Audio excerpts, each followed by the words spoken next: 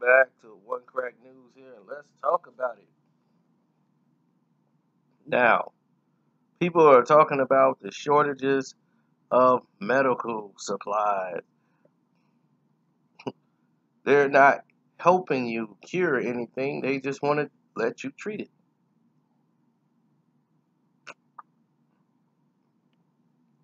One lady named Sarah Jacobson went to the doctor and she complained about a pain, and they kept giving her high dosages of ibuprofen, 800 milligrams. For everything she complained about, the last thing they wanted to do was give her an MRI. They just kept giving her x-rays and giving her more pills. Comes to find out, with the MRI, she had a cyst that was growing, that was in her abdominal area, that needed to be addressed. It was hindering her health and could cause her blood clots,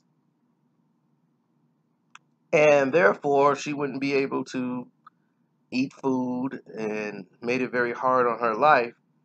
Caused her a lot of headaches, a lot of pain, stomach aches. Could have been avoided without giving her all of these ibuprofens that ruined her health.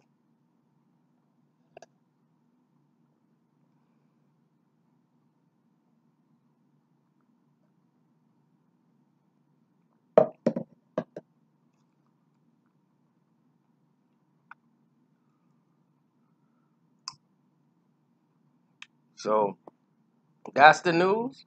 Want to keep you guys informed. Want to tell you I'm sitting here emailing everybody who emailed me back from the Streamlabs. Appreciate that. Don't forget to subscribe to the page. I'm out.